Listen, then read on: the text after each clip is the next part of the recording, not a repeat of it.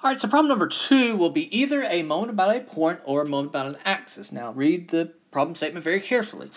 So this one, for example, is moment about a point. All right, so we're going to do moment about a point, moment about point A, express the moment as a Cartesian vector. So the first thing that I'm going to write on my test is moment about point A is, what's the formula? R cross F, right? It's R cross F, and I know that, this R right here needs to go from the point to the force, right? That R needs to go from the point to the force.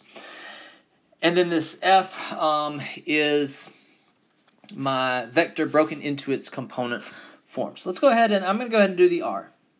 What is an R that goes from the point to the force? So in this case, we're going from point A to the force here, from here to here. All right, so how far does that go in X? That's kind of what I asked myself. How far does it go in X? 3. How far does it go in Y? 4. How far does it go in the K direction? Positive 4. Am I going to divide it by its magnitude? No, because my equation calls for an R. It calls for a length. It calls for it's kind of a moment arm. This needs dimensions. This is not a U, right? So don't divide that by its magnitude. This one is an R. It needs the units there. Moment has units of Newton times meters, and this R is what gives it the meters. So anyway, there's my R. Now remember, sometimes you have some options for R. This one I don't think we really had any options. We needed to go from the point to the force, so we need to go from A to that point right there. All right, now I need to break this force into its components. I can't just say 50. I need something I, something J, something K. So what am I given? What am I given? I'm given that angle. I'm given that angle. I'm given quarter direction angles, but I'm only given 2 of them. How can we find the third? Well, cosine alpha squared plus cosine beta squared plus cosine gamma squared adds up to 1. So I can say cosine of 130 squared plus cosine of 55 squared plus cosine of what I'm looking for, I don't know, beta squared, adds up to 1. So, subtract those, the other side of the equation. Cosine beta squared should be 0.2578. So take the square root of both sides. Now, this could be positive or negative. This could be positive or negative. And so my calculator is going to, if I use the positive, I'm going to get beta is 59.5. Let's see. If I had used the negative, I would have gotten beta is 120.5. Which one of these is the correct answer? You need to be careful, because if you just take the positive square root, your calculator will always give you the acute angle, but it could be its supplementary angle right there.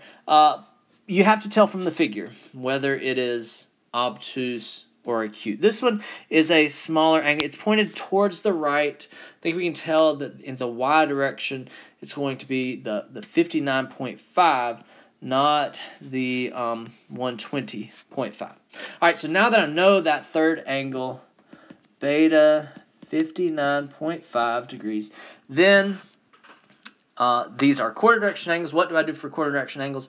F equals FU, where U is cosine alpha I plus cosine beta J plus cosine gamma K. So this force would be the magnitude, 50 newtons, times cosine of 130 in the I, right? That's it. It's quarter direction angle, it's alpha, it's 130 from the x-axis. Cosine of 59.5 to the j-axis, and cosine of 55 to the k-axis. Multiply that through, and let's get F in its component form. All right, I've got negative 32.14 in the I, plus 25.4 in the j, plus 28.7 in the K. So that's my force right there. All right, so now I've got my R, I've got my force. I kind of like to, look at that equation and break it into two small problems. First problem, finding the R. Second problem, finding the F. I like to write a little check mark. Now I'm ready to do the cross product. I'm ready to do the determinant right here. So this determinant, the moment about A, would be IJK across the top. The R, right? It's R cross F. You got to do the R, then you got to do the F. So R is 3, 4, 4. The F, negative 32.14. 32.14. Positive 25.4. And 28.7. And do this cross product. Here's how I like to do the cross products. I think we've done a lot of them in this class. My I is that minus that, right? It is 4 times 28.7 minus 4 times 25.4. All right. And then plus, minus this J component. Why that minus? That's just the definition of a 3x3 matrix, 3x3 determinant. It's this one. And I do the minus so that I could do this minus this, which is normally what I like to do. Kind of write my X right there. That minus that. 3 times 28.7 minus 4 times negative 32.14. Be very careful with these positives and negatives, right? It's minus, and there's a negative, and there's a negative right there. Lots of opportunities to make mistakes. So just don't make them, and then you'll be good. All right, plus this K component, and it's that minus that, right? 3 times 25.4 minus 4 times negative 32.14. There we go. All right, so my moment about point A is, and here, if you round, you're going to get a little bit, there's going to be kind of a range of numbers, depending on how you rounded and how I rounded.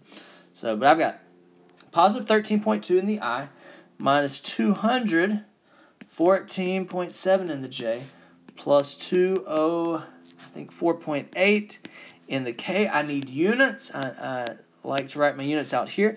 Units are Newton meters, not Newton slash meters. I would take off a point if you said Newton divided by meters. It's Newton times meters. So there's my moment about point A for this type of, for problem number 2 on this final exam.